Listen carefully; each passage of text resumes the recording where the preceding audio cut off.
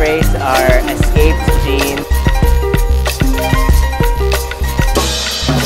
often described as different sets of characteristics. So one might look at different leaf structures, different flower structures, different chemical compounds that are produced, and these characteristics are called phenotypes. And botanists have been investigating why plants are different for the last couple hundred years, and really determined that two things dictate a plant's phenotype: its set of genes, or its genotype, and the environmental factors in which surround the plant while it's growing. So when environmental conditions like light, temperature, humidity are acting as a selected force on a set of genes, that's what actually drives evolution, and you get novel sets of cannabis type plants from the interaction of environment factors acting on a set of differences in genes. So because genotypes and environment can produce different sets of characteristics, we can think of a little thought experiment where you have two identical plants, so the same genetic makeup.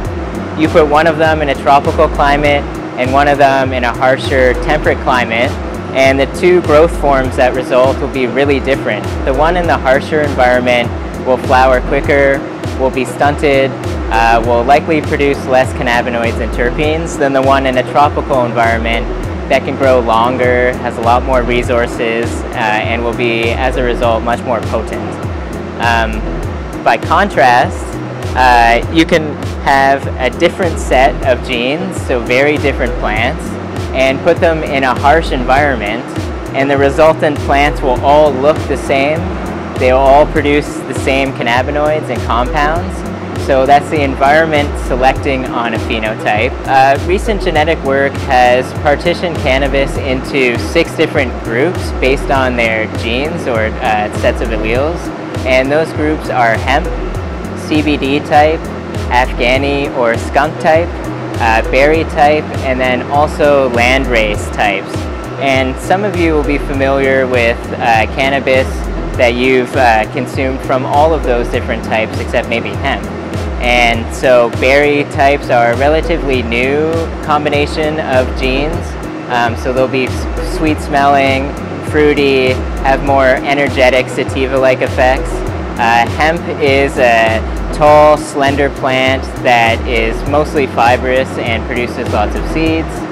Landrace are escaped genes that have locally adapted in a given environment, and you might get a lot of rare or novel cannabinoids and terpenes as a result. So every single different classification of cannabis, the resulting plants have very different growth forms, flowering times, and different cannabinoids that they produce. Here to start with the distinction that hemp is actually one of 6 major groupings for cannabis sativa. And really what's special about that genetic population is that they have the genes that can upregulate CBD acid synthase, but not THC acid synthase. So a Canadian taxonomist, Dr. Ernest Small, was the first one to put a guideline and a definition on hemp, and that said it has less than 0.3% THC, so there really is no psychoactive component of hemp. Hemp in general has a lot less CBD content than other CBD producing groups, and it's because hemp invests a lot of its carbon into fiber and seed production rather than trichome development. So the drug producing types of cannabis that people are familiar with that produce THC upregulate and produce a lot more trichomes. So there's a lot more cannabinoid and resin production. So because of CBD's popularity, breeders started realizing that you could cross CBD producing plants with the THC type cultivars, and by crossing them you would get a set of plants that are able to produce high concentrations of trichomes and resins and have about 10 times the amount of CBD content in the floral tissues compared to hemp. So hemp will have CBD contents between 0.5 and 4% by mass, and CBD type plants will have about 10 to even 20% CBD. And there's all kinds of different ratios of THC and CBD. So now when you're extracting those cannabinoids from hemp type plants versus all the other CBD type producing plants, you need a lot more biomass from the hemp because it has less concentrated CBD to get the same amount of CBD as you would from the other set of CBD producing plants. So the real problem with this is that the oil that you get as a result has a higher potential to have contaminants in it. So undesirable things like flavonoids, chlorophyll, and because hemp is often grown in industrial marginal areas that are contaminated, you also run the risk of having those contaminants be in the oil where the cannabinoids are derived from. Just like the concentration of cannabinoids, and specifically CBD, being a lot less in hemp, the content of terpenes is also, to the same extent, much less than other types of cultivars of cannabis.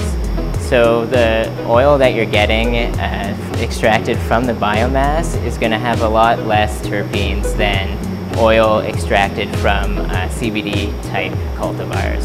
And not only will you have a lot less terpenes, but the terpene profiles are a lot more unstable in hemp, because hemp is one of the oldest domesticated forms of cannabis and comes from a wide set of genotypes, whereas the drug-producing THC crosses with CBD hemp plants have a much narrower set of genes, and therefore the terpenes that it expresses are much more stable. So the oil that you're getting from CBD type plants has a much more consistent terpene profile that has a higher concentration than oil derived from hemp producing plants with much less terpenes that are more unstable.